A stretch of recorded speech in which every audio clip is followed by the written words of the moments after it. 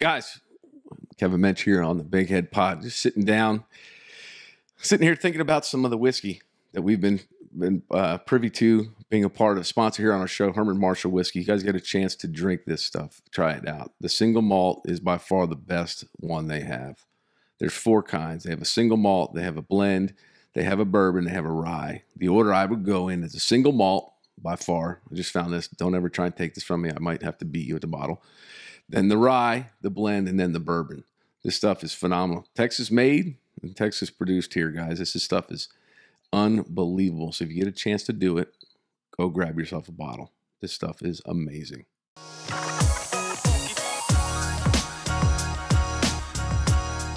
And welcome to another edition of the Big Head Pod here on the Dub Network.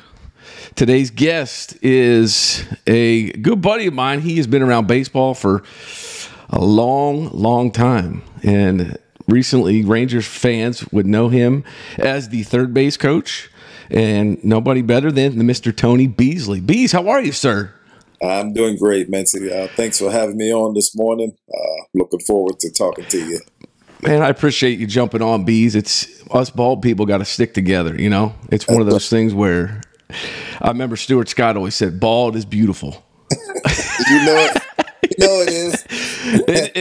It's just a nice, I don't know. It's like, I remember growing up as a kid, shaving my head just out of high school, and people were like, what are you doing? I don't know. It just was something that just happened, and it just stuck. I don't get hair. I mean, you look at baseball players now, Bees, full, I mean, a wig, these things that these guys are doing. I mean, can you imagine? You bet you had hair like that growing up? But I mean, it can't be comfortable with your hat on. I mean, you got guys got dreads, guys got like the shags, they got everything going on. So I mean, I look at Mania, his head, he's got the big bush, and I mean, you got to change hat sizes. You would think like every week. If you cut your hair, you got to get a different hat. If you let it grow out, bigger hat. They drive the Clevies nuts. So we're easy, man. Once we get a hat, it stays. It does. Yeah, you get it. It's just those flex fits. I mean, when they get wet or something, you pull them, then they stick up in the back, and they don't right after a clean shave. So but I've seen too many hats flying off of players these days. Are you noticing that? I mean, guys throwing a pitch, throwing a cross. They just covering the hair. They're not fitting the head. I think this generation is just different from when we were coming out, right? Bees just. No doubt. Is it a fashion statement? I mean, is that what it's about? I guess. I mean, you know, everybody's got their own individuality, and everybody wants to express themselves. So, I guess it comes down to that. I mean, that's why, I even saw something the other day, but somebody even made a statement about the Yankees. Their policies being kind of outdated and what have you. But I respect what the Yankees do because they require everyone to be groomed and respect the uniform and how you present yourself. Kind of like you have to put yourself on the back burner and put your baseball organization first. And so that's your job. That's the organization that you work for. And so, they have the right to, in my opinion, to set down some guidelines about how they want to be represented as far as the appearance. And I always respected that about the Yankees.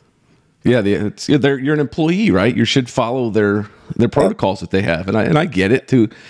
But guys toe the line, right? You can talk about. I think they can't have hair below the lip, so guys would grow a mutton chop, which we're not in the '70s anymore, right? Exactly. Those old Oakland A's teams. Exactly. Yeah. But it's so let's go back to Tony Beasley's playing days out of Liberty University, baseball powerhouse, kind of like Delaware where I was. And that was, you were drafted what? Was it 89? 89. Yes. 89. 89. And who drafted you? The Baltimore Orioles in the 19th round. Yeah, I was a senior sign, man. It's like I got hurt my junior year. It hurt my ankle and didn't get drafted that year. And then, so as a senior, back then, like a senior sign is like maybe not you'll get drafted. So I wasn't really sure. I actually signed up to go to the Marine Corps. Okay. Yeah, I signed to go to officer school. And I just happened to get drafted, and they allowed me out of it and gave me a chance to pursue that dream. So here I am 35 years later, still doing it. So Just a blessing. Just a blessing. So you think you did make the right decision at that time? I think so. Yeah. I mean, you know what? I think that in life, like you don't know, like at a young age, what's right, what's wrong, like what path you're going to take. But I think that sometimes I always walk by faith and just try to trust God to put me where He needs me, and I think that things always work out when you do it that way. But at the same time, from a biblical standpoint, it says everything that we do, we should do to God's glory. And so no matter what area of life we're in, I think as long as we're putting God first and trying to serve Him in it, then it works out because it's for His glories. So yeah. You're right, because it's the lives that you've changed either through baseball or it could have been through the military, or you know, like you said, you never know what you're going to do. It's the path that you go down. So you're 22 at the time? 22? 21, I think. 21. Okay. So you're December birthday. Oh, okay. So you're a late one there.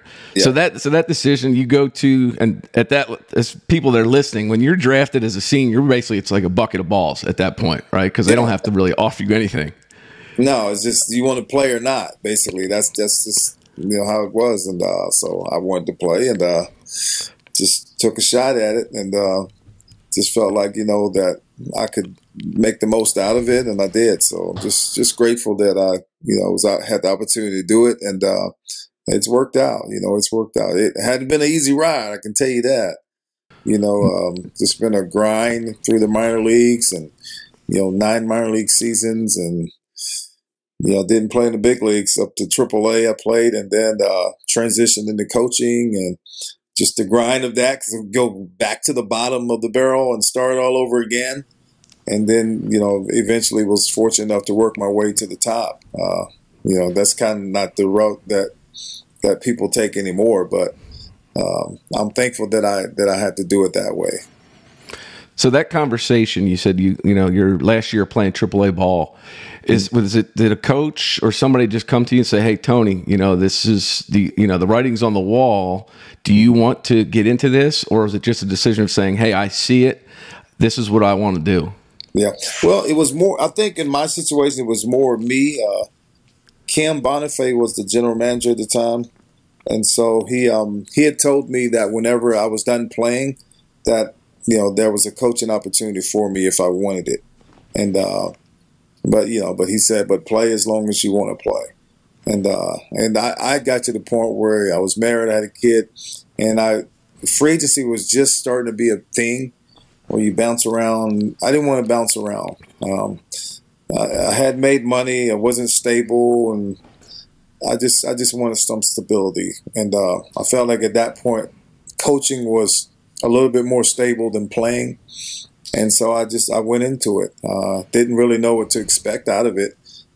Just know I still loved the game, and I wanted to be a part. And so I was a player coach in 98. And because I wanted to see it, and so they gave me the chance to see both sides of it, to be an active player, but at the same time be involved in the coaching side of it as well, which is kind of rare and unique. They don't do that much anymore either. But at the end of the day, I felt like, this is something I would enjoy doing, and after the '98 season, I was full-fledged coach. Some guys, when they're done playing, it seems as if they're chasing something that they never got to, right? It seems like they're trying to fulfill something, but it doesn't seem like that's what you were trying to do. It's like you talked about, it felt like this is where I wanted to go. Guys hang on to hang on. You weren't hanging on to hang on. You were hanging on because you love the game, correct? Exactly. I mean, I didn't, what? I always felt like, whatever I do, I'm going to do it to my best. And whatever comes out of it, comes out of it. I felt like as long as you leave it all out on the field, we tell players that all the time, like leave it, leave it all out there and then accept the results. And so I looked at my career that way, just leave it all out there and let the chips fall where they may. And like I said, I felt like God was always in control. And so I never wondered well, why this or why not? Why me or why not me? None of that stuff. I'm just going to take every day and enjoy the day and give my best today. And we'll deal with tomorrow when and if it gets there. And that's kind of how I did it. But I know that my love and passion for the game was not to be questioned. And I wanted to be a part of it. I felt like, when I decided to do something with my life, I wanted it to be a career and not just, something that was a flash in the pan. Of helping others and doing that. So Yeah. as you go through your coaching, the progressions and stuff, were you a coordinator, infield guy, and everything? So what, doing all that, what seemed to be your little niche that you liked the most? Was it the coordinating part of it, or the stable, consistent coaching part where you in one spot? Well, it's weird because I started out as a hitting coach, and I absolutely loved it. And even in I think it was like 2000 maybe, or it was either 99 or 2000. I had to go to Lynchburg just because J.J. Davis was there. He was our #1 prospect, and I was like a second year coach, and they put me in charge of him to get him right. And it was a process, man. So it was the first time that I really had like a job specific task, like get this guy right. This is our #1 pick, and the first half was slow, and then the second half he took off, and all the work that we put in paid off. So that was gratifying. But I just felt like the passion that you have to do the job, like the hitting coach thing, man, I just loved it. I love to see the kids start from scratch, and then finish stronger at the end and make adjustments in season. So the hitting coach thing lasted for about 3 years, maybe 4 years. Then Willie Stargell was with the Pirates then, and he was like, "Bees, you got to manage." And I was like, "I don't really want to manage. I like what I'm doing." And he was like, "No, trust me, you'd be good at managing." And he said, "You have a way with people, and the kids respect you, so you should manage." And so I wasn't going to manage. And then Lord McClendon got the big league job. Dave Clark was the short season A manager, and Lord wanted Dave on the staff. And so he took Dave Clark to the big leagues. And so Williamsport job came open, and I was told, because I think Willie probably talked to Cam, and he said, "Beast, you're going to manage short season." And so I stayed and extended, and that was like my managerial trial to get some experience at it. And I fell in love with it.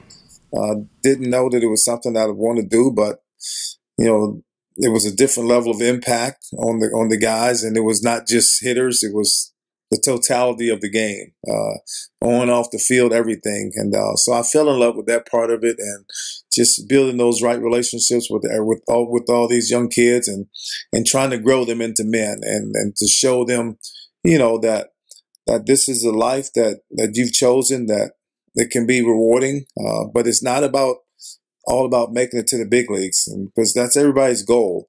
But I told them everybody's not going to make it. It's a small percentage that makes it, but everybody can be productive in life. Everybody can make an impact in life, and that was always my message to them. And so I guess I kind of took on a father figure to the kids, and that's just the way I enjoyed doing that, man. And so we had success. We won.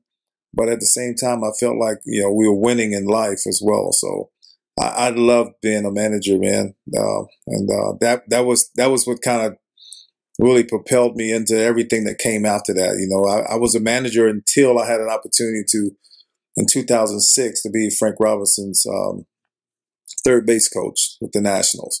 And then the coordinating came after that, and stuff like that. So I've worn many different hats in the game. I'm thankful that I've seen a lot of areas of the game. So, it makes you versatile and flexible. So, it's benefited me in the long run. It seems like the impact that you talk about, especially on the kids coming out of, the Arizona, the Fire League or the Gulf Roast, these kids are, some of them, these Latin kids, some of them are 17, 18 years old, young kids, high school kids. So the impact that you have at that point, right? They really don't have the attitude, there's the attitude. So you're able to really start from scratch as as a young man, being able to teach these guys, look, guys, and it's amazing though the impact that you can have on them. I mean, it's the guys. So is there, with those young guys, is there anybody that really stands out from that core group of that first few years of managing that really stands out in your mind? Man, I had Jose Batista when he was just a young kid, and Jose loved the game. And man, I tell you what, he was a fireball. Like, he was so temperamental. It was unbelievable. Like, he's very talented, but he could not accept failure. Like, he was a perfectionist, very intelligent guy. But man, he'd be like 4 for 5, and he made it out, which was a line out, and he was like so irate about that. He could not accept not being perfect every night, and so just trying to teach him how to be a good teammate, and that you're 4 for 5 with the line out, and the guy next to you, he's 0 for 5 with maybe 3 strikeouts. Like, he don't really want to hear you whining about lining out, so stuff like that. And, just trying to let them understand that, being a good teammate is important. And you have to look beyond yourself and recognize that the guy next to you, like, he's in the battle with you. And that you got to be cognizant of who's in that clubhouse each and every day. So he was one guy that, I felt like I had an impact on, helped him to grow up a little bit and turned him, try to turn, boys to men. And so he became a man, and he's always reached out and thanked me for that, and we still remain close to this day. We actually talked this offseason. He wanted me to come and manage in Winter Bowl with the team that he is connected with, and so things of that nature. But there are many other guys that didn't make it to the big leagues. Brandon Agamanoni, he still reaches out to me. He reached out, and it was maybe 3 or 4 years ago, and he said, thank you for teaching me that that can be godly men in the game. And he said, because of my experience with you, he said, I went into the ministry. Like, I'm a pastor now, and so they're doing different things in life, but both guys were very successful and productive in their lives, and that's what makes it all worthwhile.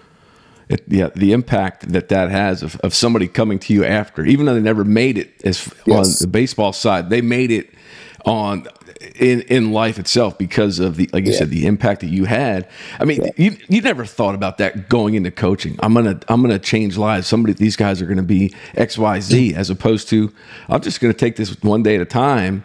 And you see the fruits of your labor. But I think that must be the most rewarding part, is when somebody can call and say, "Hey, Bees, thanks for everything you did, regardless of the baseball side." And I mean, how does that make you feel as far as just as a coach and just as a person in general? Yeah, that's way more rewarding than the guy that was super, super talented that, he was going to make it regardless. And it's the guys that, man, were the grinders, and the guys that were organizational guys, and that, you made them feel like they were special, and they were a huge part of the team, and you impacted their lives, and they were successful in other areas. I mean, those were the guys, man, that made it all worthwhile. I mean, there's a ton of guys that played in the big leagues. Ryan Doman, Chris Duffy, those guys, they still reach out as well. They all reach out. So, I'm grateful for all that. But it's guys that didn't make it that reach out as well. And so I think that's the greater impact. And because this game is tough, man. It's tough, and the numbers are against you, from day one. And so, it's important that we create value in people. And something Jeff Bannister used to say that I didn't forget, like, we value people over products, and we don't treat them like pieces. Everybody's a human. And that meant a lot to me, and I try to keep that alive. And that's it. That's the relationships that you build, especially with the players, because players, especially the younger ones, can see the forest through the trees of knowing Coach B's in this more than just what's on the surface. There's more there, right? So, and you're able to develop that at a younger age with these guys, and that's what helps help propel you, right, from short season A manager to a big league coach, because of the relationship you have. The guys respect you, which means they're talking, which means somebody else is hearing, other coaches are hearing, hey, Beasley would be a great guy for this job. And that's what it is. And that's where it's carried you, and you never thought it would have taken you where it has. Mm-mm. Yeah.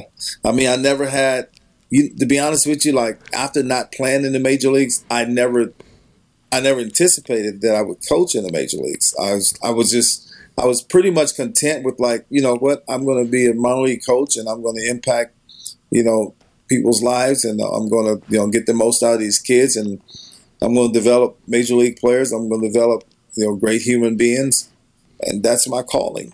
And I was very content with that, you know, because the way that you used to get a major league coaching job was you had to be connected with someone back in the day, and I wasn't connected with, you know, major league managers or none of that, and to end up on Frank Robinson's staff was like, that's a godsend, because like I knew no one understand. I knew who Frank was, obviously, but I didn't have a relationship with him. You know, I didn't know Davey Lopes. I knew who he was. Didn't know him personally. You know, and Jim Bowden interviewed me. I didn't know who Jim Bowden was. You know, he didn't know who I was, and he just happened to tell me that I was minor league coach of the year, manager of the year. And he said I was just happened to be, the Yankees had hired me as an infield coordinator. Before that, I'll take that back, because they had hired me as infield coordinator. And I don't know if it sparked interest or what, but he said like, you don't know me and I don't know you, and you're wondering why you're here today and how'd you get a chance to this interview? And I said, yeah, I kind of am.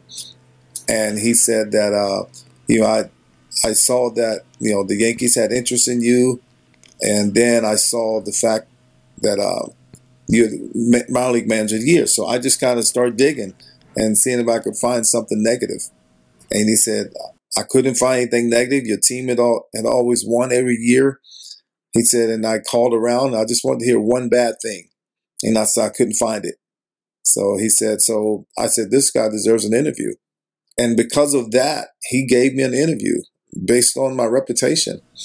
And he hired me, you know, the next day to be the third base coach. Like Jim Bowden, in my mind, took a shot with me, and he gave me an opportunity, and it kind of propelled my career into, you know, gave me opportunities that I have that led up to where I am today. So, you know, I'm thankful to Jim Bowden for that. I really am.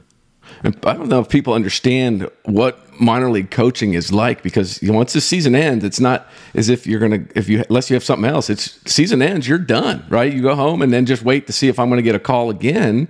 So It's almost you know, it's almost you're hoping for something, right? The feeling of, I guess it's the uncertainty of a minor league coach, because if you're hoping that if you do well, you get to move up, right? It all depends on, because there's a lot of turnover. So, I mean, now you have this, and all of a sudden you've got a general manager calling you saying, hey, Tony, we'd like to talk to you about almost, it's like a principal calling you into the office. Hey, what did I do wrong? As opposed to no, right? You get that. Is that the feeling that you get as a coach going through that process? Yeah. I mean, I think, you know, for anyone that doesn't know, it is an absolute grind. There's no security or longevity in it. I mean, it's pretty much it's year to year. We work on 1 year contracts. You know, after you've spent some time in it, you're lucky enough to maybe sometimes get a 2 year deal, and once in a while there's a 3 year deal, but that's very rare. And so, you know, there's not a lot of like stability as far as, like, I know that I'm going to be doing this for the next 20 years or 30 years and I'm going to retire. You don't know that. And so, but I remembered one thing, you know, my father used to tell me, like always just be good at your job. He said, be good at what you do. He said, and you'll always have a job. So don't worry about stuff. And so I just focus on trying to be good at whatever I'm doing, and not worry about where I'm going or what the next step is. Just be good today, you know, and earn yourself a chance to put the uni on, you know, one more day, and just keep doing that day in and day out, and you know, before you know it, man. For me, 35 years have passed, and you know, still putting the uniform on, and I'm just grateful and thankful. But it is a grind, and so the way you carry yourself and the way you treat people, and just the way that you know just give of yourself and your time and invest in others. It comes back to you, whether it's good or bad. It's coming back to you. So is your father always instilled that in you from a faith perspective of understanding? Yes. You know, you can't worry about tomorrow. We tell the kids all the time, you know, tomorrow's already taken care of. You have enough problems today. So has that always been instilled in you from the time you were a kid, or is that just something that you just came within, you know, while you were playing baseball? You know, my dad, he kind of instilled that in us as a kid. Yeah, my dad was a lumberjack, man. And I still do that in the off season with my brothers. So he worked hard, but you know, my father, you know, he was a godly man, and you know, he loved the Lord. He made us go to church. You know, some people say make me go, you know, but he made us go to church. You know, there was principles, and everything was revolved around your faith.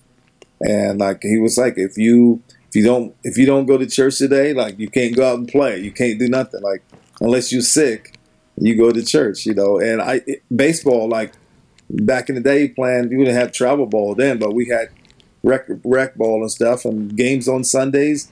He's like, you go to church first and then you go play baseball. And he's like, if you skip church to go play baseball, you're not going to be blessed. He'd always instill that, you know. So everything was God first, God first, God first, God first, and that just stuck with me. And I don't want anything to get in front of God. No matter what it is, I don't want anything to get in front of God. And I think that's what's helped me throughout my life and my career and everything that I've done and been through and experienced, because it's God first. You know, even I dealt with cancer, it was God first, and that's how I got through it. And so I'm just grateful and thankful, you know, that my father and my mother, they instilled those values in me, and I don't ever want to forget that. I try to instill that in my son as well. You know, put God in front of everything, man. And you're talking about that, and that was going to be my next topic was was it rectal cancer, correct? That yes, you were yes. diagnosed with. How, you know, just that leading up to it, finding out, and during, I don't know if it's during the season and that time off leading up to it. What kind of precipitated the process of you finding out about all this? Yeah, man, I didn't have a clue like what was going on with my body. I'd never like had hemorrhoids before in my life. And then in 2015, which was my first year here with the Rangers, like mid-season, you know, I started developing hemorrhoids. And it's like, what's going on with that? I didn't know what it was. So I talked to Dr. Hunter, and he checked. He said, hey, you have some hemorrhoids, had multiple hemorrhoids, and they were bleeding hemorrhoids. And so, you know, Steve Bushell had dealt with it, so he knew what it was all about. And he was like, "Oh, there's a pain in the butt." I said, "But you know, there's literally, yeah, literally." And so Dr. Hunter told me that, you know, they would ease and go away, and if not, then he felt like I probably had some internal polyps, and we could go in and remove those if need be. And so the off season came, and they never subsided. And it was, you know, I was starting to feel like a sharp pain going down my right leg. It's like a nerve. So I was seeing a chiropractic in the stretch. I was doing other stuff. It's like something's just not right. And I was having a little blood in the stool. I didn't pay much attention to that, and because I have no family history of cancer, so you know, I kind of ignored some signs. I really did. And just nothing got better. And then my wife's like, you need to get checked because something's not right.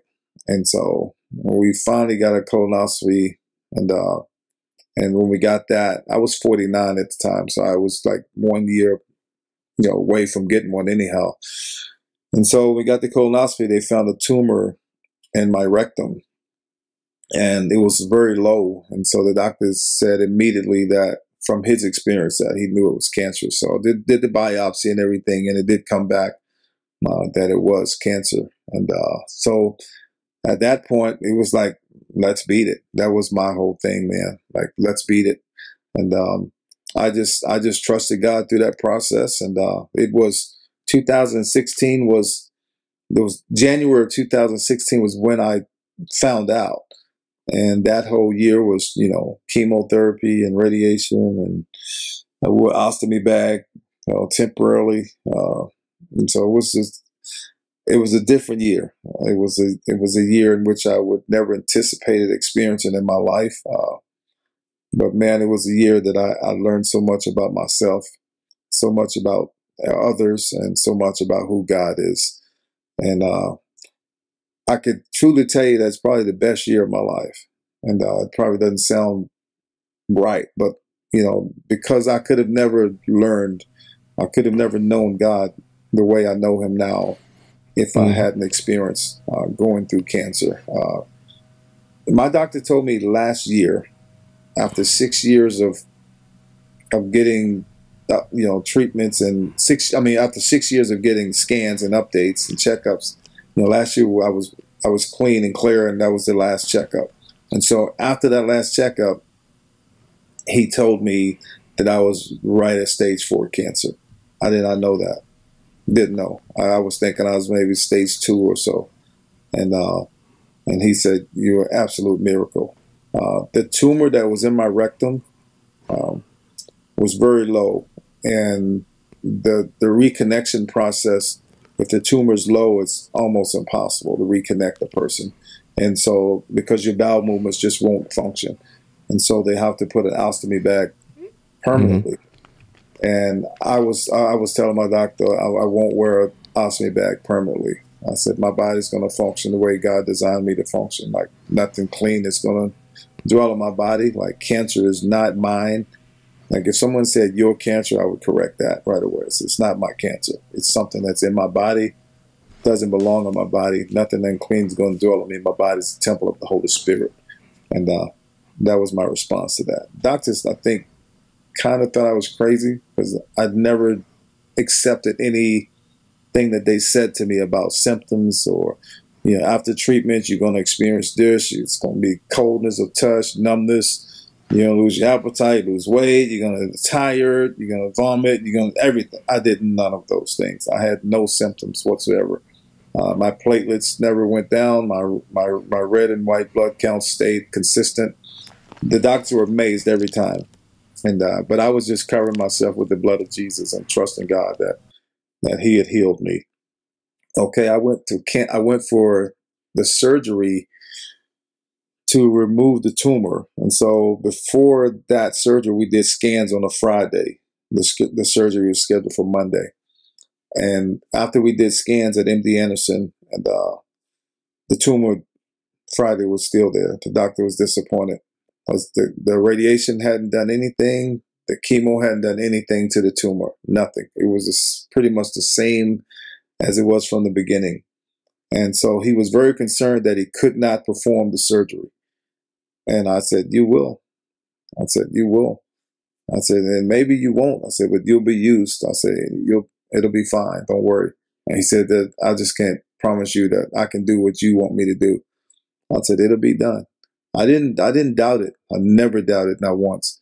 And my wife and I went to the hotel that evening, and because Saturday and Sunday was just a waiting period, and I prayed, and we prayed, and I said, "Lord, I've done everything medically that's been required of me, all the radiation and chemo," and I said, "But I claimed the healing back in April."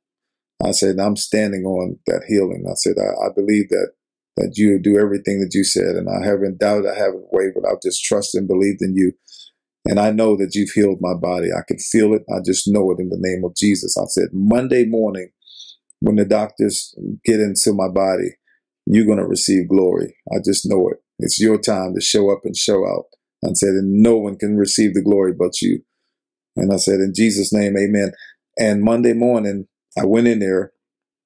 I had a robotic pectotomy was this type of surgery I had. And the doctors, he got inside and got everything positioned. And he came out and told my wife after 3 hours that there was no tumor there. After Friday seeing it, now he couldn't explain that. He said it was just scar tissue, and he cleaned it up, and my margins were clean, and he said he's going to be good. And so that's God.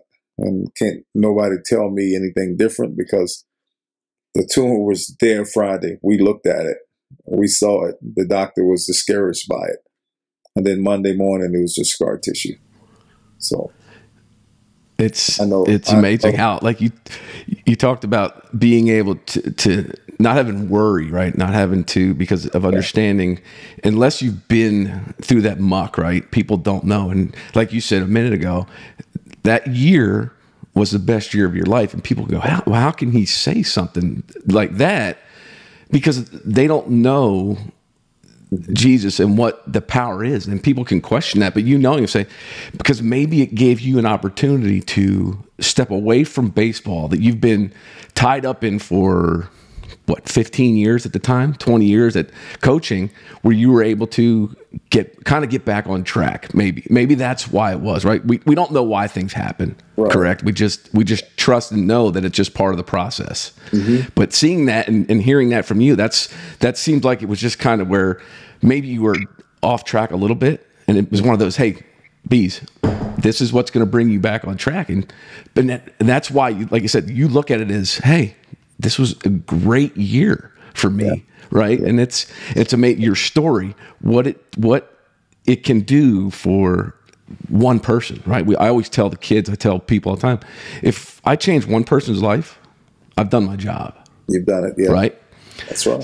Yeah. So, and I don't know that I was off track, but I think with me, I was asking. I think sometimes we got to be careful what we ask for, because you mess around and get it. But I was asking God. I was praying the prayer of Jabez, that God would increase my territory and like enlarge my platform and let me do more for Him. And maybe that was the way it manifested itself, because I considered myself faithful, and I wasn't living a messed up life or just doing weird stuff. That's why when I was diagnosed, people like, even Davey Lopes called me, and Davey Lopes like if that can happen to you, it can happen to anybody. Like that, you have no. And I was immediately like, why not me? Like, none of us are exempt from hardship or illness or nothing. Like, we don't know. I just think that I wanted to do more for the Lord. And He allowed me to go through something that gave me a bigger platform for Him, because I've been able to help people that are dealing with cancer, and I've been able to touch lives that I didn't have an avenue to touch before, and so and I've been able to know God more intimately as well, because just actually, when you hear about healing, it sounds great, but like, you don't really know, like I always hear about, it's like, do I really believe like healing like that? But when you actually deal with it, and then like, God showed Himself to me, and He did a miracle. He did a work in my body that only He could have done, and so it just made me just love Him that much more and be that more on fire to serve Him and to let people know who He is and what He's all about. My favorite verse in the Bible, and I used to tell people, 2 Corinthians 5:7, for we walk by faith and not by sight. And I said that before cancer, but I had to actually live that out. And so, we say things all the time, but then God said, okay, that's your favorite verse. Let's see. Let's see, and so, just understanding that through faith, man, all things are possible, and that God can do anything if we believe and we don't doubt and we don't waver, because He says a man that doubts and wavers, he can't believe. That man shouldn't think that he can receive anything from the Lord.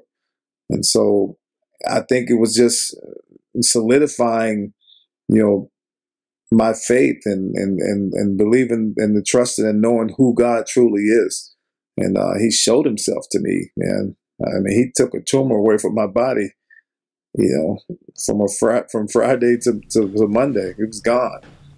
And that's nobody but God. And I know that through that whole experience, I was so in tune with His word that I'd wake up in the middle of the night sometimes, just raise my hands up and say, thank you, Lord, for healing me. And this like in June and July, just never losing sleep and nothing. I just knew I was going to be good.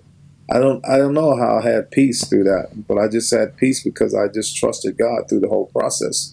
But I guess it was one of those times in my life was like maybe the enemy came to him and say, "What about? Can I mess with him like he did with Job? You Mm-hmm. know, he'll denounce you if we touch his body or we do something." I don't know. Maybe Yeah. when I get to heaven, I can ask God about that. Maybe Yeah. He could give me some insight. But I'm just thankful that I was able to be faithful through a tough time, because it's easy to give God glory when everything is great, but can we give Him glory? When we're on the backside, in the valleys of life, and through the tough times of life, can we still praise Him and be faithful to Him? It's easy when things are going great, but what about when things are not going so great in your life? Can you still, give God glory? And so I'm thankful that I was able to keep Him first, even through the midst of hardship. To weather in that storm. And I guess off track was maybe a bad term, but it's just guess literally you had a bump in the road, right? For you, Yes. It's one of those things of talking about, what you live by. Yes. I live, two Bible verses I love. I live by Proverbs 3:5, trust in the Lord with all your heart and lean not on your own understanding. And Psalm 40 verse 2, he lifted me out of the pit of destruction and placed my feet upon a rock, making my footsteps firm. And, you talked about Job. I always tell people when things go, why aren't things happening? Why is it not? I said, look at Joshua in the Battle of Jericho, right? Yeah. You hear that story about what do? They just keep walking. Really? Keep circling those walls. Right? Really? What's going to happen? And that's what it is. Until you've been through that muck, what it's like when, people, he said Beasley's, right? We've all had that believers understand they've had their moments of where something bad has really happened, and it's weathering that storm, because I remember Pastor telling me, he said, it's not going to be easier, but it will be better. Right. And I thought about that for a second. I went, that makes sense. Yeah. You know what? It's right, because those times when you want to yell and just be like, why is this? And you realize, and when you do that, all of a sudden, sometimes the answers come to you, and you go, I understand. I get it. I got it. Yeah. Right. So that was your moment where you had it in understanding, but but how people can see it, and you did it with a smile on your face. I remember that year you were gone where's Bees? How's he doing? Right. And all this. So were you really, during that time, were you in touch with baseball at all, or is it just a complete step back for a year? No, I was still with the team. I wasn't coaching third, but I was, the doctor, because I had the port in here for my treatments, but the doctor he didn't want me stand, because I would have actually stood out there, and I would have, Spike coached third that year, Spike Owen, but I felt like I didn't want to succumb to cancer. I was like, I'm gonna keep doing my stuff. I was still going to practice. I was still hitting ground balls. When I was having treatment, I used to have to wear the treatment, the drip for 48 hours. Yeah. And so I think my battery's trying to get low here. And I would still do it. They were like, what are you doing out here? It's like, well, I wanted to maintain my normal lifestyle. And I wasn't going to lay down and be like, oh, I'm down and out. I wouldn't do that. The Bible says the inhabitants should not say I'm sick. Don't say it. And I never said it. I did what I could do. I had treatments and stuff like that, and I just respected that process. But I wasn't going to lay down and succumb to it. And the amazing, like I said, the story that you can tell people of asking about how, right? Because we're seeing a lot more and more cancer, coming up with people and stuff, and the story that you tell. When somebody comes up to you and they just say, "Hey, Tony, how did you handle this?" Right. And you tell them, you start talking about Jesus and God, and so it's a hard pill for some people to swallow. It is. So when it is that hard pill for them to swallow, how do you navigate that? I just tell my story, man, and I don't navigate it. I just tell it, and because if someone asks, then I have to tell the truth. And the truth is that, everything that happened to me was God. It wasn't nothing that I've done on my own. It's not that I'm deserving. Well, it's His grace and His mercy, and I'm thankful that I've tried to live a life that pleases Him, and that He find favor, and He found favor in me, man, and that the blood of Jesus healed my body. And I don't sugarcoat it, and I don't navigate it. I just tell it, and because my story is what it is, and it can only be told one way, because it only happened one way, and I just hope that people can see that and accept that. But I have to tell it. It's like the gospel. We have to tell the gospel as it is, and people have a choice to accept or reject Christ. And so our stories, when Christ has done something in your life, you have to tell that and give Him glory for that. And hopefully people can accept that. But I will never navigate it. Yeah. And here you are now. It's what, 8 years now? Yeah, this is year 7, yeah.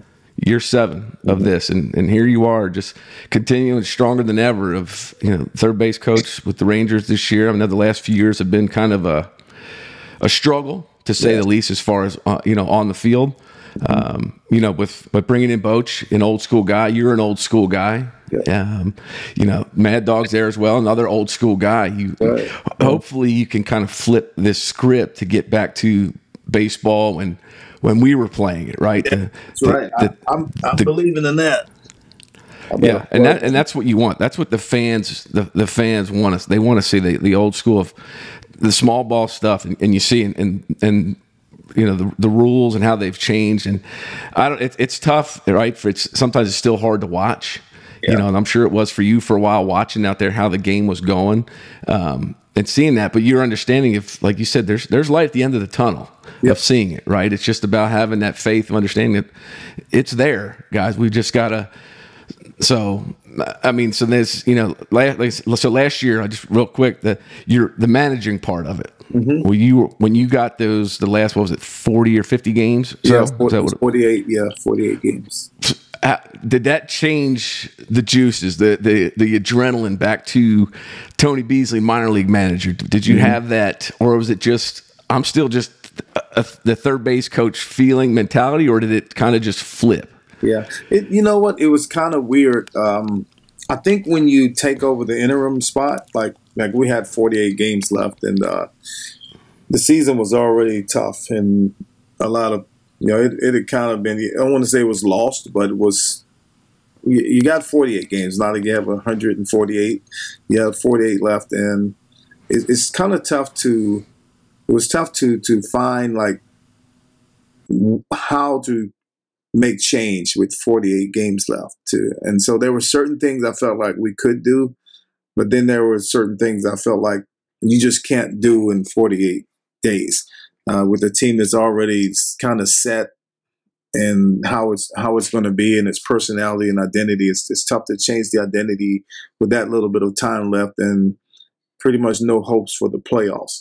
And so, I just felt like, let's enjoy the last 48 games. Let's play hard. Let's try to, finish the season with some dignity and keep our heads up so that we could get some momentum coming into this year. There were some things internally that we wanted to do differently.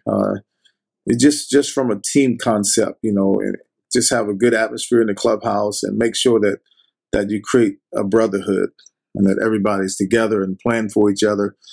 I didn't want the 48 games to be, gloom and doom, coming in the clubhouse with a bad feeling and negative attitude and just not feeling good about your day.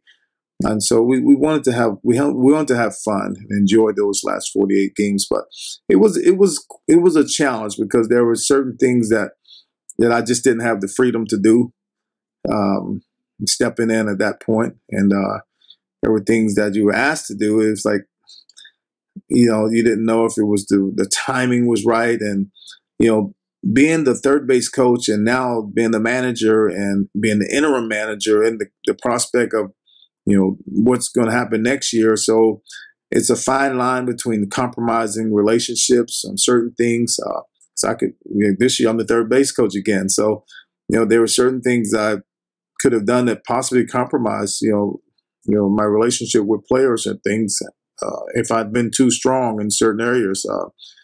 And so I feel like I would have loved to have the opportunity to have a whole spring training to get the team with my thoughts and the way I felt like we should approach the game and play fundamentally and things of that nature.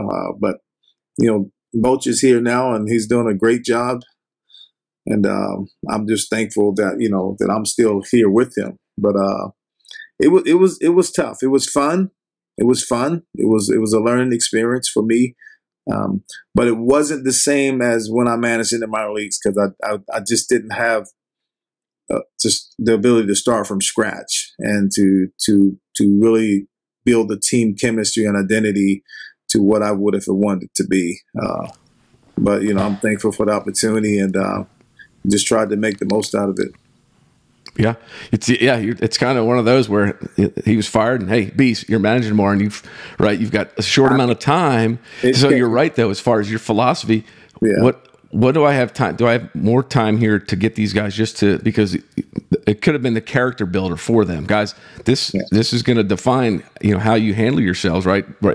20 years from now. Yeah. The last 48 games where you were out, but this is the mark that you had a chance to do that, and you won't know right away to see. Right. But right now, it looks like it's been a good fit so far for maybe those 48 that you had last year, carrying it into this year. Yeah.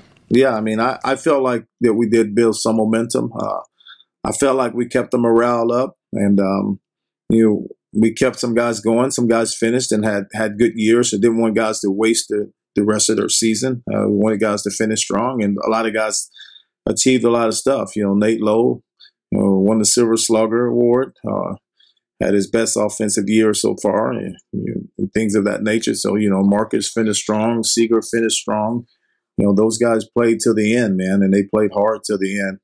So our core group of players, they continued to post up and do good things for us. So I felt like it did end. Record wise, it didn't end like we wanted it to, but I feel like effort and things that we need to accomplish as far as team unity and camaraderie. I felt like it went well. Yeah, I think we'll finish up here. I think it goes to Tony Beasley as a man of weathering the storm, right? It was already a bad storm at that point, and you're given the keys to this thing. Here you go, Bees, and it was just you were able just to keep it right. You as players, it can go south really quick. Managers fired, new guys in, and everybody can just kind of go their separate ways. But it seems like you were able to weather that storm. It goes back to your faith in all of this and seeing where it led. Because I saw the interviews with you. Like I said, you always have a smile on your face. Yeah. It's a fun part of what it does, and that's a testament just to you and how you were raised, and the what you have, the impact you have on all these players and everything else. So I really commend you for that. And it's, like I said, that's probably one of the hardest things to do in all sports. It's just to jump up. Hey, you got to go right now. Wait, what? So, like I said, I commend you for that and the effort you did with that and what you did with it. So, Bees, like I said, always seeing you with that smile on your face, man. It never changes, never ceases to amaze me with it. See, there it is, man. It's always there. But one thing I didn't want to happen, because I wasn't, I didn't ask for that. I was asked to do that, and I didn't want to become a situation where it looked like I was lobbying to get the job.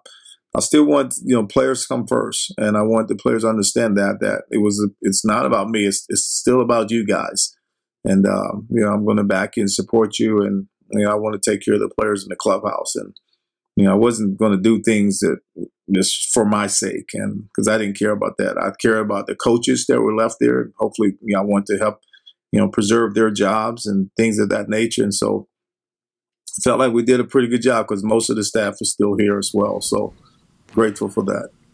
Yes, and I'm sure the fans are. Like I said, you've ingrained yourself here in this community for a while now, and they said the impact you have, and it'll be amazing to see how the Tony Beasley story finishes out here in the next 25, 30 years, right? Just to see how you know, like you talk about your platform and what you can do with it. So, you know, tell fans on there, get a chance, just go say hi to Bees whenever you see him. He's always has a smile on his face. Just yell, "Hey, Bees!" And you know, it's just. But like I said, you're having fun. You're a kid. And it's always tell people you got to have a lot of little boy in you to play this game.